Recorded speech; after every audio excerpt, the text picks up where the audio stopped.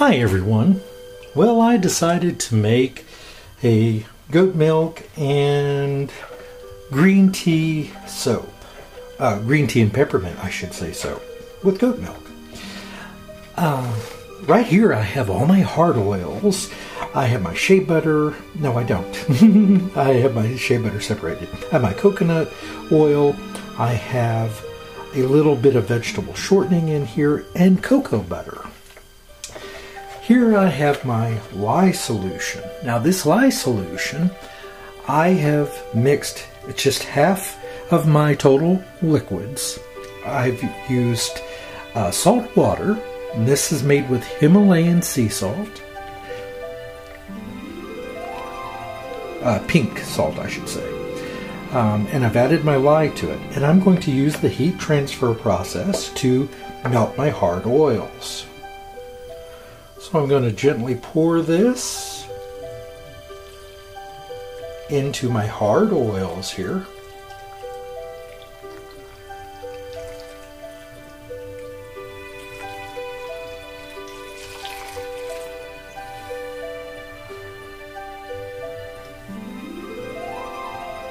There we go. So I've got the lye now incorporated, or not incorporated, but poured in. And you'll see how quickly the heat from that lye water starts to melt the oils. I found this on YouTube, someone else doing this, and I thought, wow, what a great idea. I don't have to mess up a pan to melt my oils prior. Let the lye solution melt your oils. And what's great about it, the oils are cold, okay? Adding the lye water, because I've seen some people suggest, oh, well, that lye water will destroy the properties of your cocoa butter. Well, actually, this is such a gradual process of heat. Let me show you. Let me get my thermometer here and just take a snapshot. And you'll see that it's only at 92 degrees. I hope you can see that. So it's not that hot. I didn't put it in at a very high temperature. I mixed up my water and my lye, and I let it cool down before adding it to my hard oils. So I was wise enough to do that. So there is no harm being done to the natural property of the cocoa butter or the coconut oil. It's just a very nice slow melt. And I'm stirring it just to keep it going, because as it moves, it melts a little faster. You can see those little cocoa butter chips in there just floating around. Now, in addition, over here I have my liquid oils. And you may be wondering, well, what is that? Why is it so dark? Oh, I need to turn on more light. I apologize. There we go. Not sure what I was thinking there. I have other light here, and it has gone, there it goes, it's gone flaky on me. There we go. In here I have, in these oils, I have tea, green tea, that's what's floating on top, peppermint leaves, because I want this to be a peppermint tea, peppermint green tea. And I've mixed that in with my olive oil, with my avocado oil, my castor oil, and my Meadowfoam oil. So I have those separated here for my solid oils, because I wanted to just get these melted first. Then I'll incorporate the softer oils, and then my goat milk here, which is thawing here. It's mostly thawed. There's still a few little chunks of ice in there.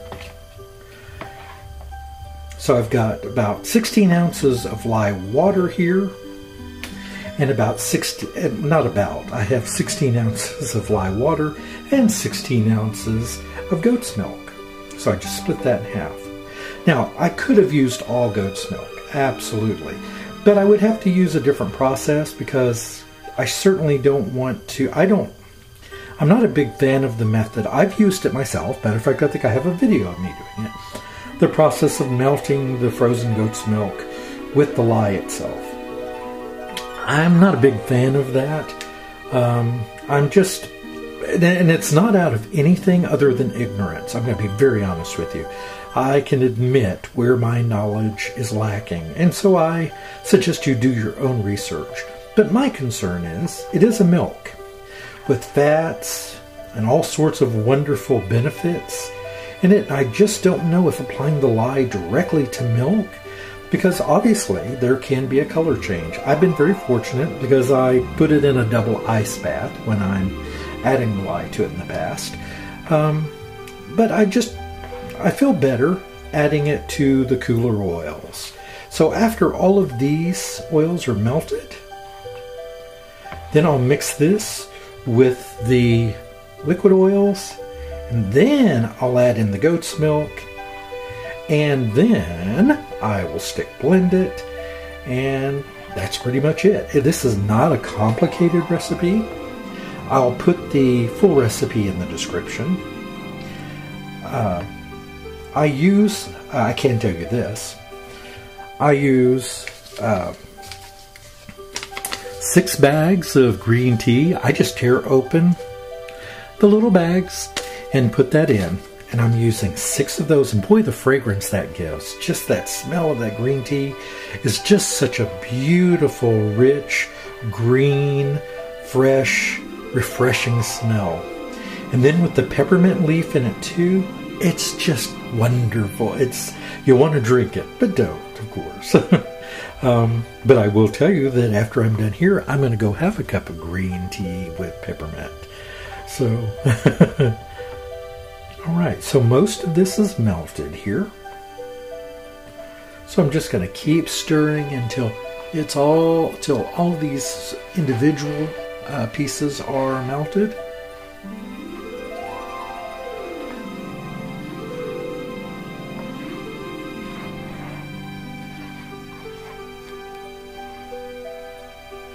So I'll come back in just a minute once these are completely melted, and then we'll mix up our oils and add the goat's milk. Okay, so I did move this to a larger container here because I realized that with all of this oil, it's just going to take a larger container. So I've got it mostly all melted. There's still one little booger there. I think I got it there. Okay, so now I'm going to add in these, which are my liquid oils, and the additives, which I've added, which are, of course, as I said, the green tea and peppermint leaf, which is all settled in the bottom, so I'll stir that a little bit. So make sure all of that makes it in there.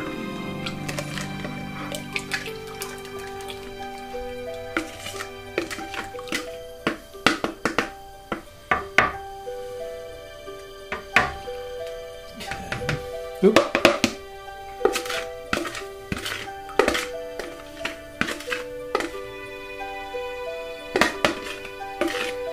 Okay, I think I've got the vast majority of that in.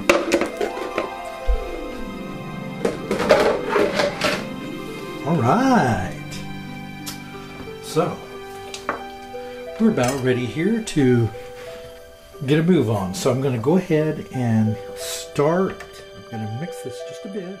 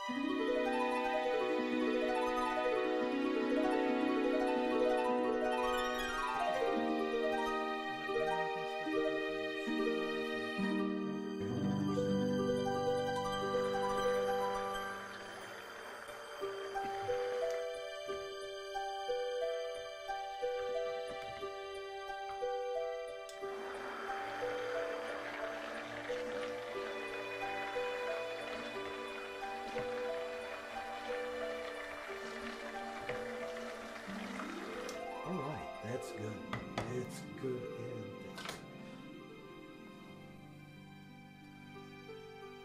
I don't know about you, but I actually love soap when it's like this. In many ways, it just looks so inviting, doesn't it? I mean, it's just so thick and luscious.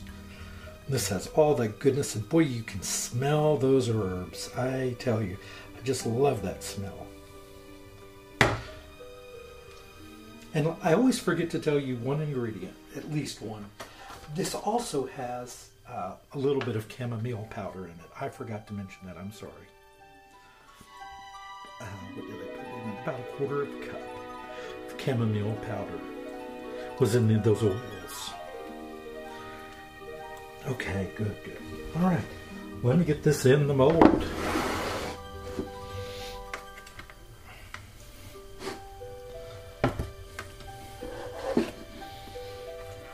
All right. That's thick.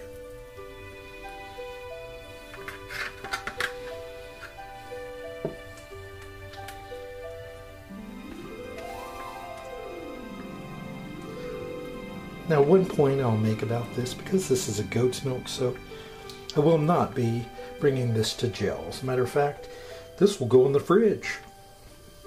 Already cleared a shelf for it.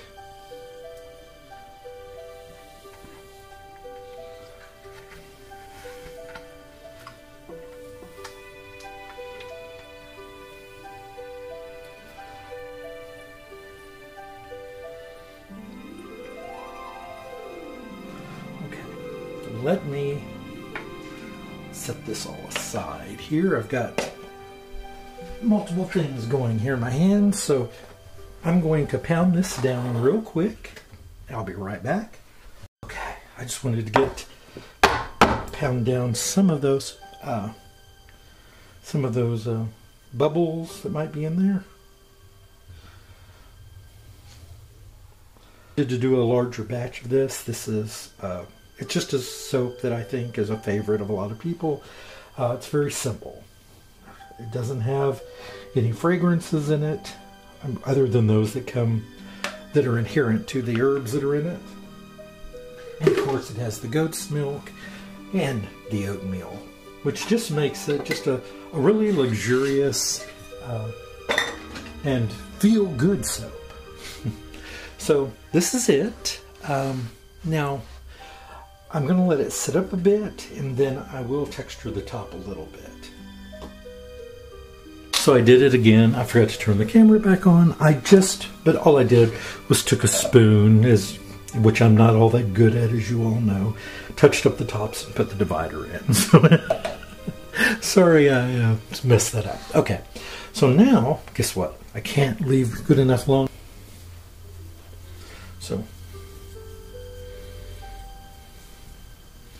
just a little on top.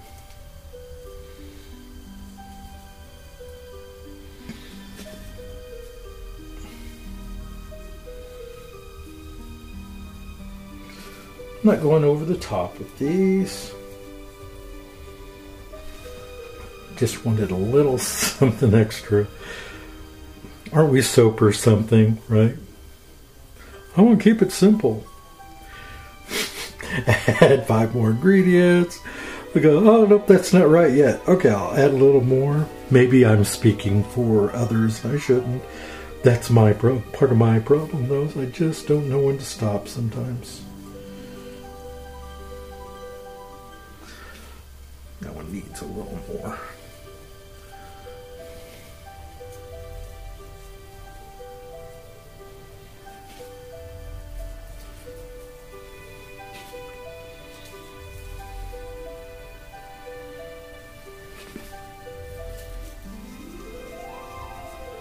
Okay, so I'm just holding it up kind of high and dropping a bit more on it. Just want it nicely distributed. One more, and I'll be done. He says, right? Okay, done.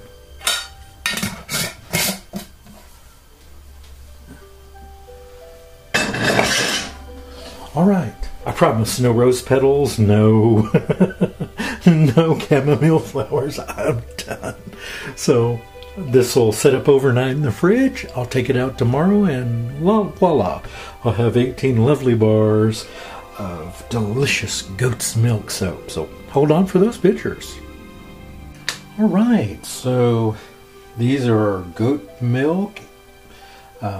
These are the goat milk, green tea, and let me turn on a light. I don't know how I keep forgetting the light. There we go. The green tea and mint goat milk soap. These just came out great. I wish you could see the three-dimensionality of them. I mean, it looks like they're translucent. These really came out nice. I'm very pleased with them.